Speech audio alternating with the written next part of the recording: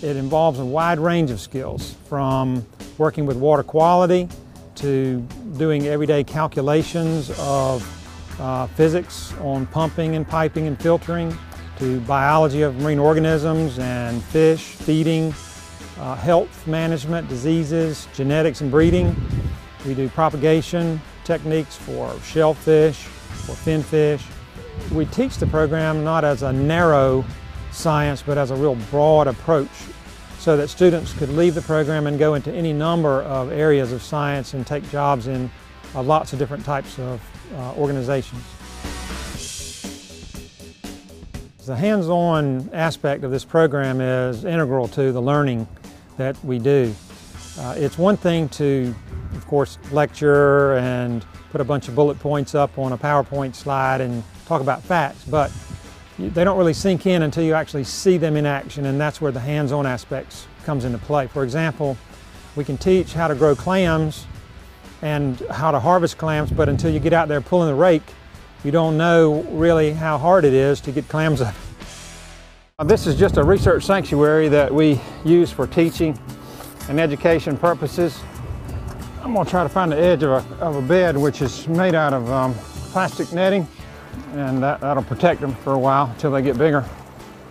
What I can do then is kind of dig right here at the edge, and so you can kind of see. So you can hear a squeaking. That's how you can tell there's a clam. Normally we dig with our hands because you can't get a rake in a well-planted clam bed. It's just too many. It's like digging in a gravel road. So here's a different variety of sizes. This is called notata, and it occurs at about 2% in nature. So this one we call a homozygous because it's got both recessive genes. And this one is called heterozygous because it's got one recessive gene, but it still shows through, and it's real pretty. It looks like it's got a zigzag pattern on the shell. We use that to teach genetics. We also, you can see the oysters that are growing over here. This is a new oyster reef that we started with some culch material. We planted it out and the oysters attached to it, and then when the oysters grow, then there's another shell there for a new oyster to grow, and we can get years and years of oysters growing on top of each other.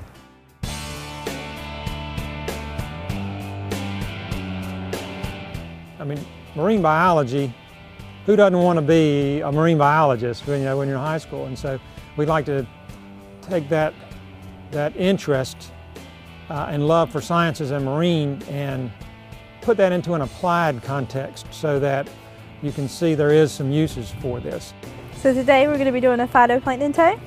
Kind of lower it down into the water. And you're going to make sure there's no bubbles into the bottle when you lower it down. Kind of let it sit there.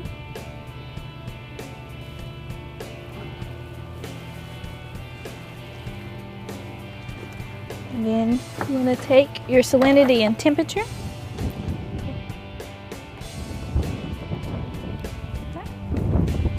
You want to take and put your thermometer into the bottle of water, and while you're doing that, you're going to take your salinity with your refractometer, put a drop of water on it, look in, and your salinity today is 32. And you take your temperature, which is around 12 degrees Celsius today, and we do this to measure the turbidity and how far you can see in the water. You want to let it float down until you can't see the white anymore, which is right there. You want to pull it back up and measure how far your turbidity is.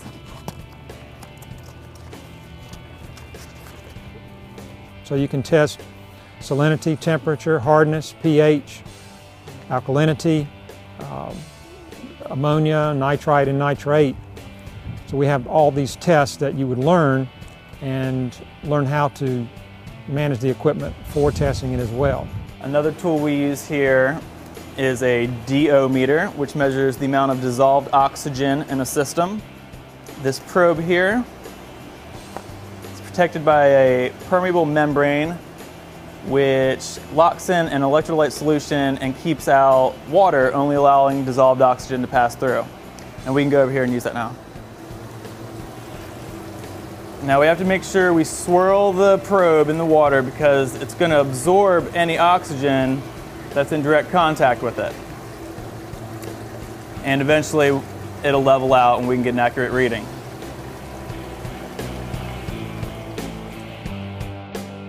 We also teach how to feed organisms, feed fish, and so the students actually make their own feed. We feed all the brood stock the same food. It's a jelly belly mixture with squid, shrimp, and fish protein added.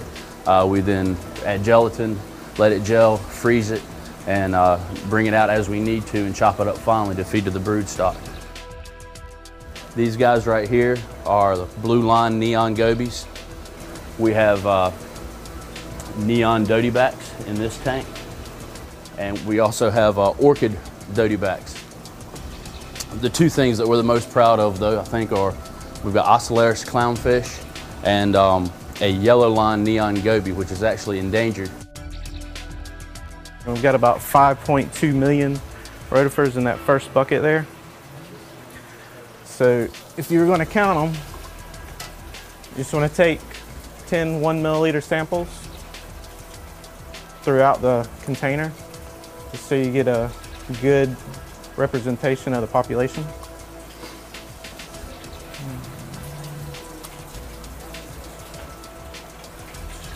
Because there's usually so many rotifers in a small amount of water, you want to do like a 1 to 10 dilution. So we got 10 milliliters of the sample. So we dilute that, and then we can take a 1 milliliter sample from that, put it on a slide under a microscope, and then we can count how many are in there, how many we have per milliliter. We can see the health of the rotifers.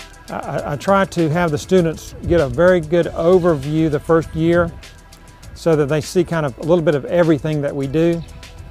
And some point during that year, they will make a comment or they'll show a particular interest in one area, and then I'll cue in on that and start to get them really involved in that area of our program. I like to see that learning aspect, and I've seen that over and over many times, and sometimes that will actually turn into a business for that student. About 20 years ago, I got a degree in marine biology and decided to kind of get back in touch with the marine biology part of it, and hooked up with Skip here at CCC and got into the aquaculture. Started taking classes, and I had no idea how to build systems or even hatch fish when I started, so I've learned to build recirculating systems, how to hatch fish, how to take care of the fish, how to make food for the fish. Everything I've learned here I've been able to apply to my business. I like working for myself. I have 2 small kids, so it kind of gives me the freedom to do what I want when I want. The training that I've received here at Carteret Community College has prepared me to start up my own business, and it's given me the confidence and the knowledge that I feel I'm going to need to do that successfully. This is our shellfish nurseries. We have them in the upwellers here. Each upweller is taken out and brought over to the table for rinsing. Water is run gently over top of them to clean off all excess dirt. The crop needs to be sieved to separate the larger growing oysters from the slower growing oysters. To do this, you take the oysters out and run them through the sieve, which will separate out the larger ones from the smaller ones. The smaller ones are then put back inside the container that they came from, while the larger ones are put back into a different container that has a larger mesh size. If you think you might be interested in this program, I certainly would encourage you to come down for a visit, and we'd be glad to take you on a tour. And you can see really how it would involve you.